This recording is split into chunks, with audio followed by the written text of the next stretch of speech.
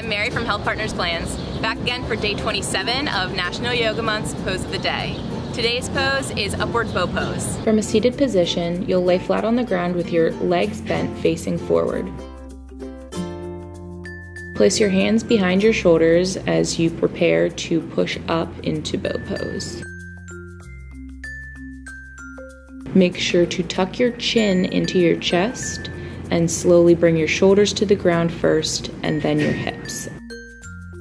Upward bow pose really strengthens the entire body, from the spinal cord, opening the chest, strengthening the arms, wrists, legs, and ankles. If you can't quite get this pose just yet, it's a really good idea to practice yesterday's pose, bridge pose.